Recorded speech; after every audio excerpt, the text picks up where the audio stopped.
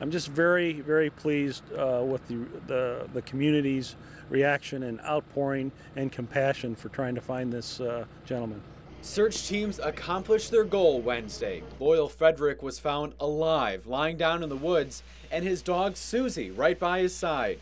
Family members say he walked his dog quite a bit, and this is not the first time Frederick strayed away from home. He has always stayed pretty close to home, close enough to where his family members found him fairly easily.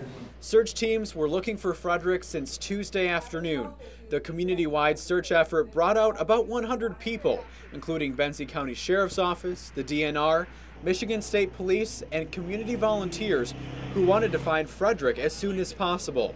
The man with Alzheimer's was found in the cool, damp woods early Wednesday afternoon, not far from the command post set up at the Platte River Association. Even if people were not able to search themselves, they still wanted to help in any way possible. We have church groups, we have local grocery stores and restaurants donating to the cause. It's nonstop. This community is awesome. It's great to be a part of a small community.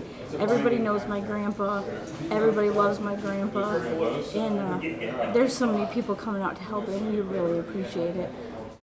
In Benzie County, Brendan Kinney, 7 and 4 News.